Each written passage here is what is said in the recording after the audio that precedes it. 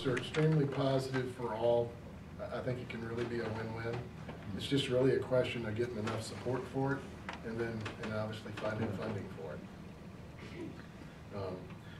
And if there's not any more questions on that, I wanted to wrap up with a couple of things regarding funding.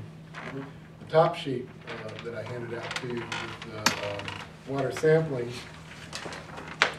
is a sheet that just goes to show on sewer projects alone since the flood of 2009, 62% of our expenditures in sewer has gone to wastewater control, wastewater improvements and repairs. Where are you looking at? I don't know.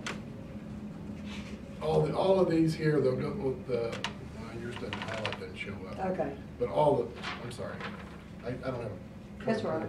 But all the highlights are actual projects related to our Withlacoochee wastewater treatment plant. We have 2 wastewater treatment plants. We have Mud Creek and Withlacoochee. But we've also been doing an extensive repair of our manholes and sewer lines throughout the city. Our sewer system is over 40 years old. In some places in our city, our sewer system is close to 100 years old. But that sounds as if that would have been ongoing maintenance anyway, rather than necessarily resulting from the flood. No, it's not, but I merely provide that to contradict a lot of the stories that have been out there that we have been wasting taxpayer dollars that we've been receiving on, quote, pet projects, when, you know, manholes are not pet. A manhole is a pet project, and it's an interesting pet project. But just to show, we have been spending funds specifically to address those issues.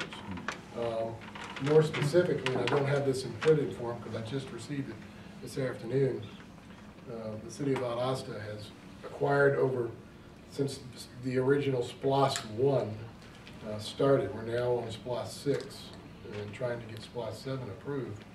We've received $167 million through the course of those 6 SPLOSTs to date. And of the $167 million, we spent $100 million on water and sewer. And then